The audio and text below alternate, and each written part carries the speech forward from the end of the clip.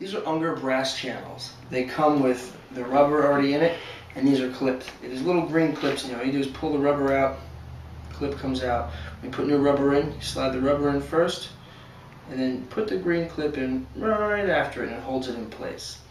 These brass channels work with all of these three handles that I have here. You have your regular brass channel. You just clip right in. To the more advanced, this is a quick release handle from Unger, and it's got the teeth on here, so you really don't need the clips on the channels if you do use this. And this is the same exact thing as this, just in a stainless steel version. All three of these work with the Unger brass channels. And the channels and all the handles are available at FromWindowCleaningResource.com.